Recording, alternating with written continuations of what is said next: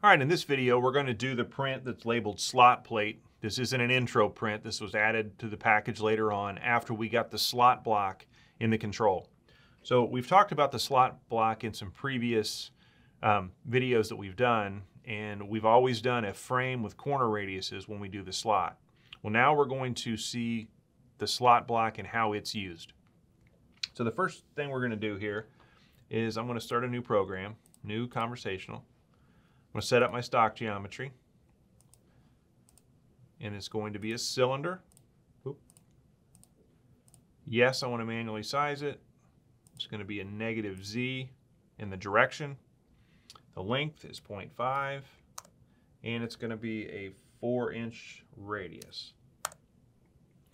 The center of the surface is 0, so I don't have to do anything with my reference positions here. And I already have a bunch of tools set up in my library, so I don't need to mess with doing the tools. So we're going to write into the programming. So let's go to Input, Part Programming, Milling.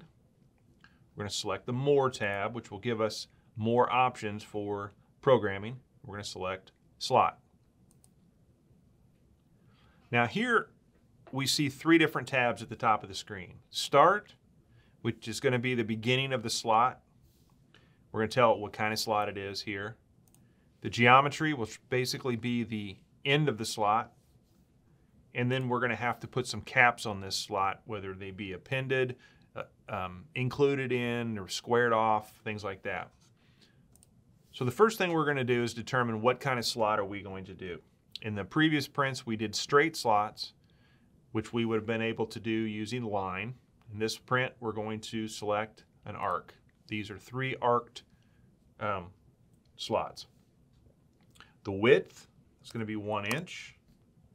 And the starting point, I'm going to start at the far right side of the part in the center of the radius of the slot. So we're going to go to 3 inches in X. Those are on a 6-inch diameter, so it's 3 inches in X. It's going to be 0 in Y. I'll start at 0.1. Let's go down 520 to break through. Let's use tool. Let's just select a tool from the list here. I'll go get an end mill, maybe a 1/2-inch end mill. And we'll make that a pocket boundary. The next tab is the geometry tab. This is basically the end of the slot. We don't know what the X and Y is. We could figure that out, but the control can do that as well, so we're just going to skip them. We do know the center. That arc is going to swing around the 0, 0 point at a 3-inch radius, and it already calculated that for us. And in this case, we actually know the sweep angle. It's going to be 60 degrees. Now, I won't put a positive or negative 60 in there because I have this direction flag. In this case, I want to go in the counterclockwise direction 60 degrees.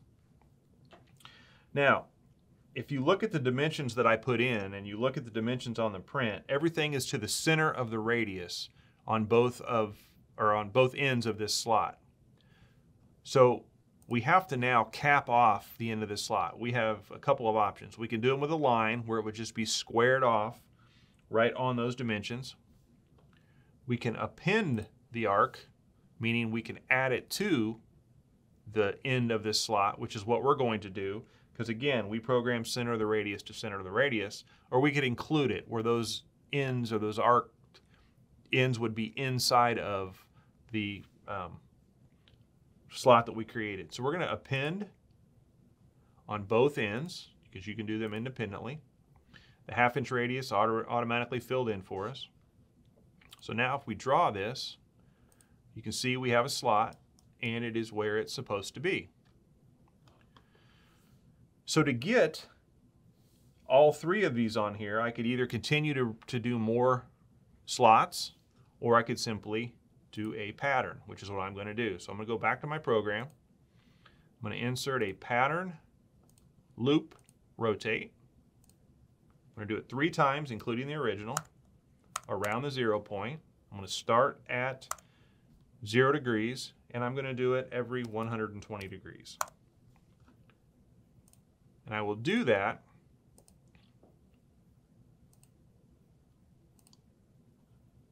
before my mill slot, and I will add a pattern end after my mill slot. That way I get my 3 slots going all the way around. Now let's add the circle in the middle of this thing. So I'll go back to my program, go to the end of my program, insert a block before. I'll select milling circle, 0, 0. It is a 3-inch diameter, so we will go 1.5 on the radius, 0.1 minus 0.52. Let's use a 3/4 inch end mill here if we've got one. And we'll make that a pocket boundary.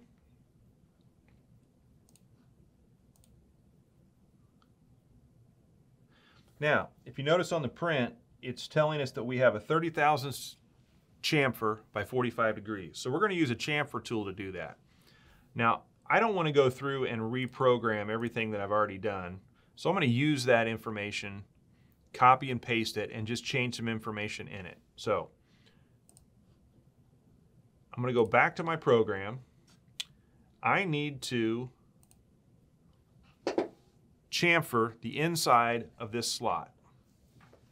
So I'm going to copy and paste. I'm going to go ahead and open it. I'm just going to change the depth, minus 0.03, and the tool that I'm using. I know that I have tool 4 in here as a 1/2 inch chamfer mill, so I'm going to select that. And in this case, I don't need to pocket. I just need to be the cut on the inside of this slot. So I'll just make that an inside. If I draw it now, I should have a slot, and they've already been chamfered. I need to chamfer that circle that we did. So we're going to copy and paste. We're going to do the same thing. I'm going to change the depth.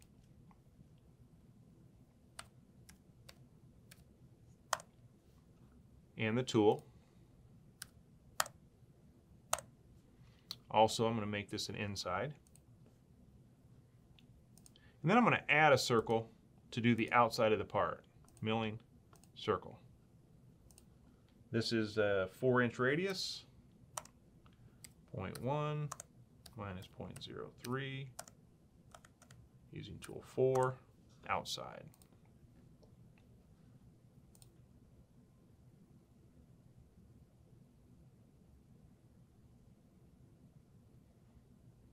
All right, so now we have a part that's cut and chamfered. We were able to cut, copy, and paste the blocks that we'd already programmed and reuse those. Now, you may have noticed, though, that the prioritization is wrong. I'm doing all the milling, then I chamfer, then I mill, then I chamfer, and I mill and I chamfer. So we have the same options that we've had in the past. We can either add a tool change optimization block if we have that in our program or in our control, or we can copy the blocks, paste them, delete what we don't need. I'm going to choose to do it that way because not everybody purchases that option, so I'm going to do it the old school way. So I'm going to click on block 1, and I'm going to click on my function key on the control or shift on my laptop and click on block 7. That gives me all of those blocks. I'm going to copy them. Then I'm going to paste them. So in the first group, I want to do the pocket boundary. I'm going to cut the slots. So in that case, I'm going to delete the chamfer block or the inside slot that we did. On the next circle, which is the center, I want to do the pocketing, but I'm going to delete